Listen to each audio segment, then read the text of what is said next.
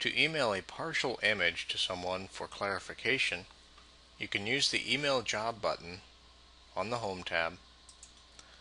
Select Email Screenshot. Click Next. This will bring up a preview of the screenshot. Let me move this out of the way. And you can see it just took a snapshot of what is currently visible on my screen. Now this is not going to be a high resolution image. This is just a small screenshot.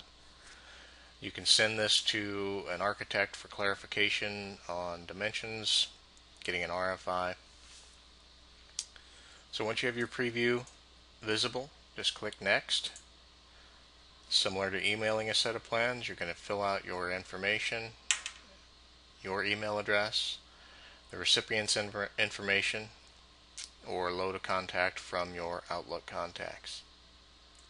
Click Next. The image will compress, upload to our secure server.